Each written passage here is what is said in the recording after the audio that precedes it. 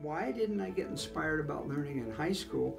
Why did I have to come to college for that to happen? I'm not that much older now than I was then. And I realized my high school was pretty boring and intellectually pretty thin. And there was no particular intellectual excitement at my school.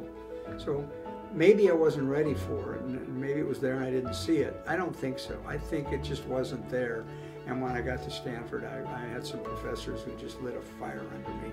And I thought, well, I started daydreaming about starting a school. And one day, I was sitting in a history class in my junior year, and it was one of those theater seating big lecture halls. And I zoned out. I just wasn't hearing the lecture, but I was making notes and writing. And the bell rang, and the teacher, shut his books and everything. I came out of my zone, and I looked at what I'd been doing. I'd been outlining a curriculum for a new school. I'd been daydreaming about starting a school someday, and I looked at it, and I realized it was a message from myself to me that I wanted to be an educator.